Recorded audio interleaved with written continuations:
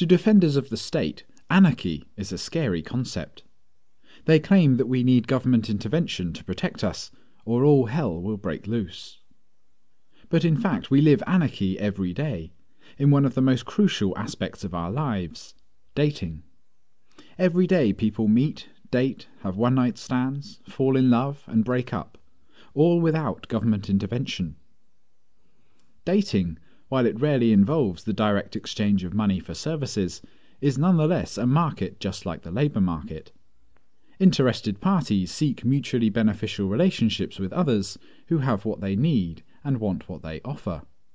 Single straight men, for instance, seek mutually enjoyable relationships with available straight women. If two people want a relationship with the same person, they'll often fight for him. Think The Bachelor. That mirrors how two employers who both want to hire the same employee might fight for her, for instance with a bidding war for her labour. This dating market is almost pure anarchy. No government bureaucrat tells you who to date. Straight white women aren't legally obligated to only date straight white men. While sexual conduct with minors is forbidden, anyone over age 18 can date anyone else over age 18. And once you begin dating someone, no government agent steps in to tell you how the relationship must progress. There are no laws around what restaurants are appropriate for a first date. No burdensome rules around how many hours a date can last, or how many drinks one party can imbibe. And in the absence of government rules, unofficial codes of behaviour spring up.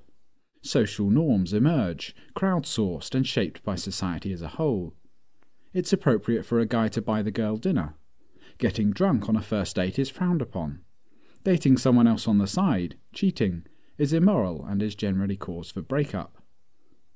No government official made these rules.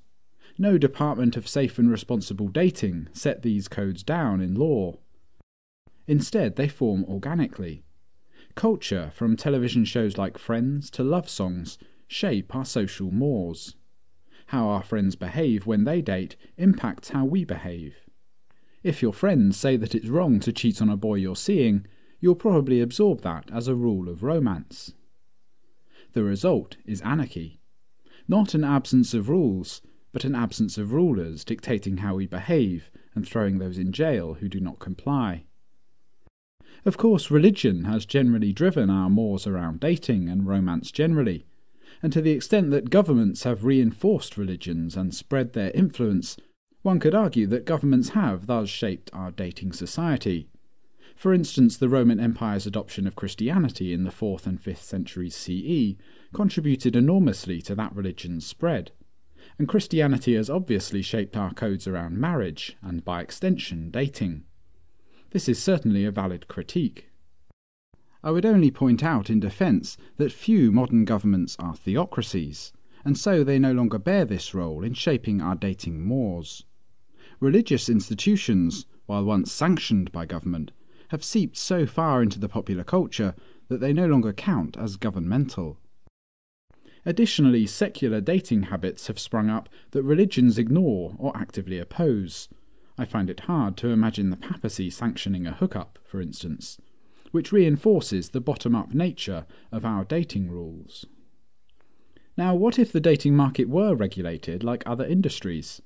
In fact, one subset of it is the marriage market. Government rules around marriage, far from improving on the concept, make it expensive and exclusionary. Regulations create perverse incentives. The high cost of a legal divorce, for instance, pushes unhappy people to stay together. Not so long ago, interracial marriages were banned, as government endorsed and encouraged racism. Today, many state governments still decree that only straight men and straight women can marry. Non-monogamous marriages are illegal. The Dangers, a family of 3 women and 1 man who are all married, face the threat of jail time for the crime of participating in a non-government approved relationship.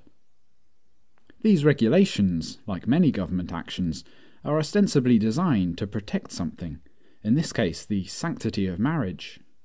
But government intervention cannot make private unions stronger or more sacred. All they can do is exclude broad categories of people from the act of marriage, and inflict bureaucracy and red tape on the couples permitted to legally enter into a union. So which of these two markets is better?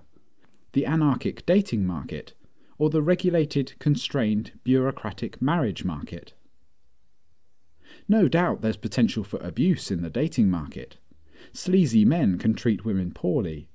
Dishonest women can cheat on men. Some people get too drunk and do things they regret. Breakups can cause immense emotional distress. We as a society recognise this, but we do not believe that this danger calls for government intervention. Instead, individuals take action to mitigate the damages above. A girl who dates a sleazy man will tell her friends about him, essentially giving him a negative review to steer others clear. People who drink too much and engage in behaviour they later regret will learn from their mistakes and avoid similar behaviour in the future.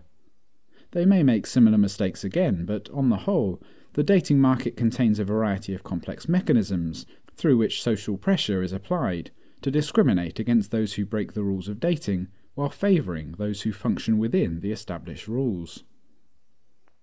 So why do statists allow anarchy in dating, while demanding government intervention elsewhere?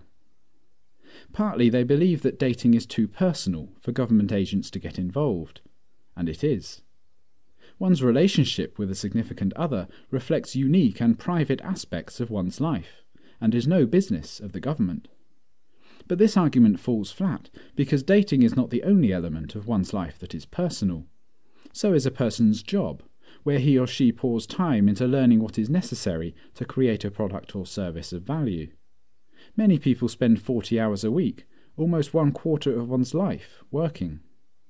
A career, just like a relationship, often reflects unique values and ideas and passions. It is every bit as personal as one's dating life. So too is a choice of one's car personal. So are the illicit substances that some people choose to ingest. So is one's decision to use types of medicine the FDA frowns on.